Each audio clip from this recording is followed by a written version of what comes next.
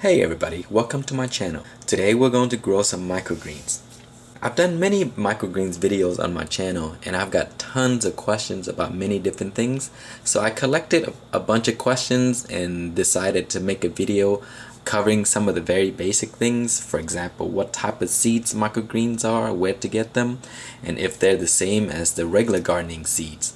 Also, many people have trouble with mold. So in this video, I'm going to cover that as well. So microgreens are basically the same thing as normal vegetable or any other plant.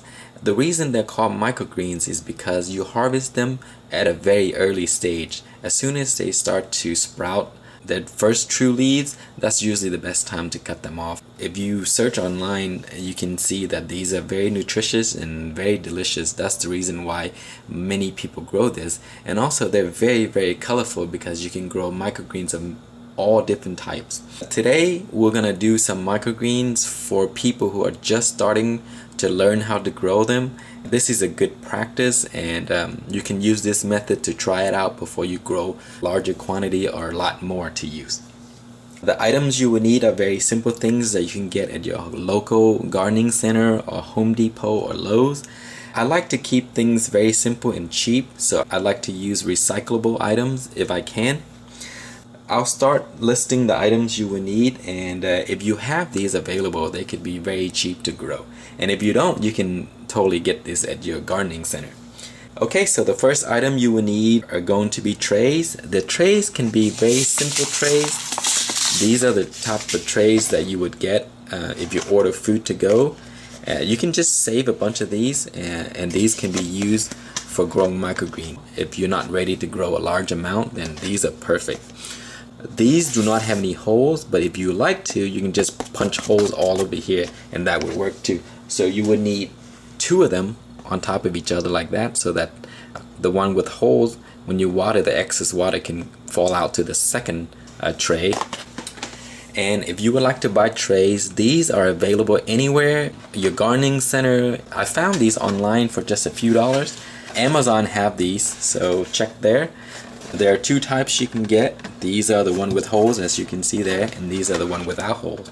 So they'll go on top of each other like that. Excess water will drip out to here, and that's where you collect it, so you can keep your grow area clean. And when growing microgreens, I would recommend you grow these indoors. They don't take very long and they need very little light. Indoor has perfect condition. There's not too much moisture and not too much heat. That's where I grow most of mine. Okay, so that's item number one. Item number two you will need is a spray bottle of any kind. You can get this pump spray at Home Depot. You can use the smaller Home Depot spray too, they're very cheap. And then you will need organic potting mix. Again, you can get these at your local gardening center. Any type of organic potting mix is fine. Then finally you will need seeds. Microgreens, again, are just basically smaller versions of whatever you see here. So these are broccoli, and so microgreens are tiny broccolis that have just two leaves. Same with radish. These are delicious. These are two of my most favorite, so that's why we're growing these today. You can also do beets, arugula. Arugula takes much longer, so if you have patience, do that. If you don't, then skip that one. You can also do kohlrabi. Search my channel, I have a bunch of things on microgreens. So we're basically ready to start. Those are just the basic seeds that you can get. I mean, these are, I don't recommend going to Home Depot and get these because these little packages can be very expensive. But if you are going to test it out, you wanted to try it out, to learn it and become successful before you invest in larger quantity, then definitely try these out.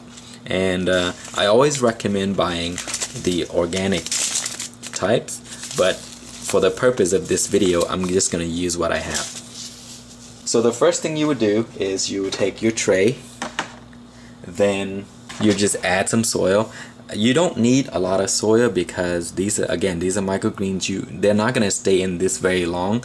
So within 5 to 7 days, sometimes at the most 10 days, and they're ready to harvest. So you don't need much soil. What I have here is basically about half an inch of soil in there. That's all you need. To speed the video up, I already have another tray that's ready, so we'll need some water into here. You just need to wet the soil really well. This soil is really dry, so notice that this container seems very wet. That's because the soil I have is very dry, so I need to make everything moist, and so that's why it looks so wet there and dripping. But once it gets settled, everything will be fine. It will look just like this. So we're ready to go. The next thing you will do is you take your seeds. So we're gonna do broccoli and then radish.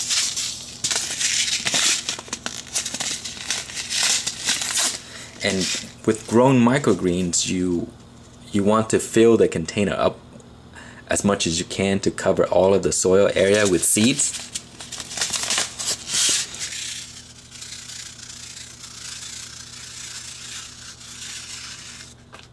So I use the entire package. You can actually use 2 packages if you like. And then for this one here, we're going to do the broccoli.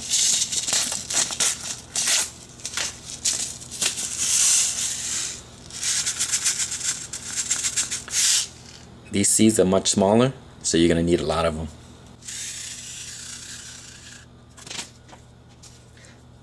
Okay, so we're done spreading the seeds across the soil.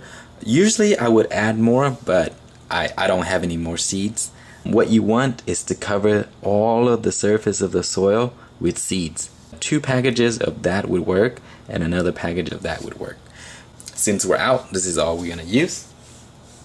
And what you will need to do now is cover these up with a very thin layer. You don't need much. Spread them out, just make sure the seeds are covered. They don't need to be covered completely, that's all you need to do. Now spray it down a little bit so that the seeds can make contact with the water.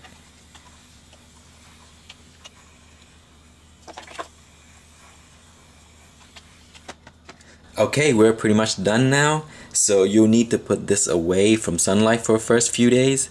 And the reason for that is these seeds do not need lights to sprout. And because we're doing microgreens, we don't really care if the seeds are leggy and tall. So that's why we hide it away from light so that they can grow nice and tall. And when you harvest, it's much easier.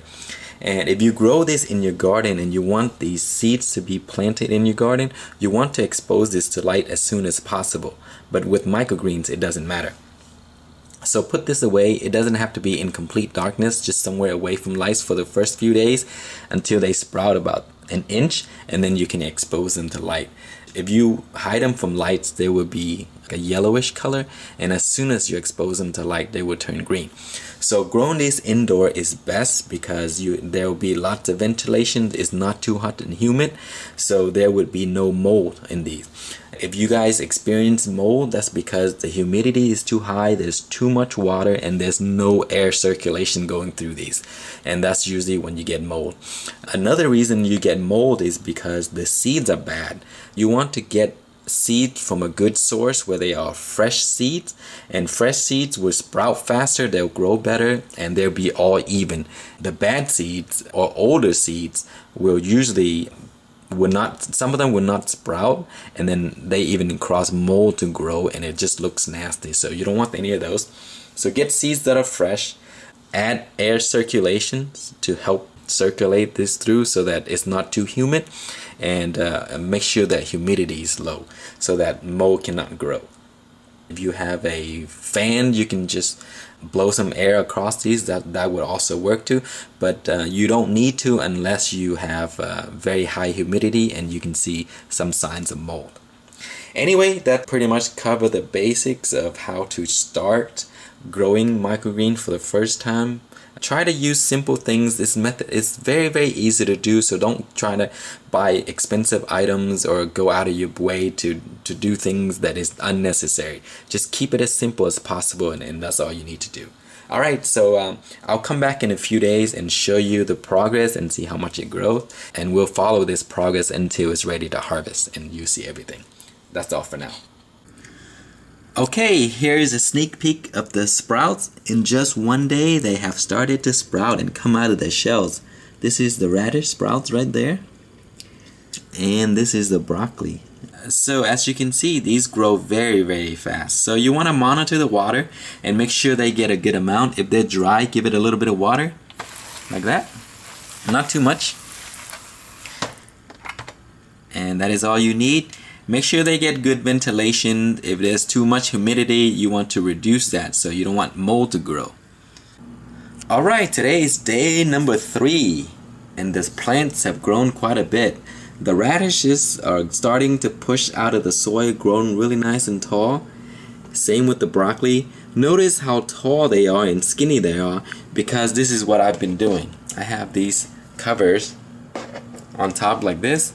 And the reason I do that is because I want to hide them away from lights, and when you hide them away from lights, they'll start to stretch, and when they stretch they become nice and tall, just like I want it right here. So today's day number 3. Make sure you give them some water. Use your spray bottle and just give them a nice spray. You don't want these to dry out and you don't want to overwater them, so that's all you need for day number 3. Today is day number 4 and check out the sprouts. They're growing really tall now, and as you can see how leggy these things are, that's what gardener referred to as leggy, when they're really nice and stretchy. And I did that on purpose because I want it to be nice and tall, so when I cut them it's easier to harvest, so that you get a nice clean harvest. Same with the radish sprouts. Notice how yellow they are. That's because we had the cover on top. Even with the cover on top, I don't have any mold. That's because I grow these indoor. There's lots of ventilation, there's not too much humidity, so these will grow just fine without the mold problem. So I will open this up now and expose these to lights by my window. You don't need too much light, just any lights by your window, and that's all you need. The more lights you get from the sun, the greener they will turn, and in about 2 days they're ready to go. So I will come back when they start to turn green the next day, and that's when I'll end the video because that's pretty much all there is to growing these. Okay, welcome back. Today's day number 5 and my greens are ready. Notice they're not yellow anymore because I have these by the window and they have been getting nice, good natural lights. The radishes are grown very nice and tall, and the same with the broccoli sprouts. And the reason they're very nice and tall like this is because I shield them away from lights, as I mentioned before. And the reason for that is so that you can harvest it just like so, and you still have the nice top layer of tall sprouts without getting too much of the dirt in there. So that's why I like them really tall like this. These are really nice and crunchy and delicious, so they're very good in a salad. These are excellent in sandwiches, so or you just throw a few of these in your salad, they're great as well. These are a little bit spicier, so you don't want too much of them at the same time. But if you make sushi or anything like that, throw a few of these in there. They're excellent. So when you harvest these, they will not grow back because they're just one stem and the leaves at the top. So once you harvest them, there's nothing left.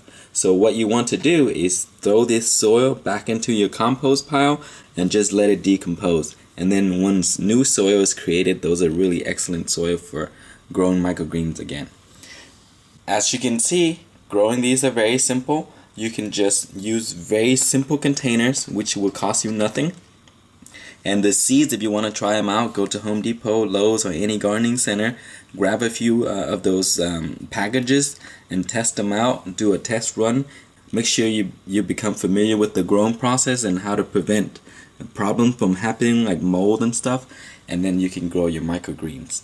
Anyway, that's all for this video. I hope this information is helpful for those trying to get into growing microgreens.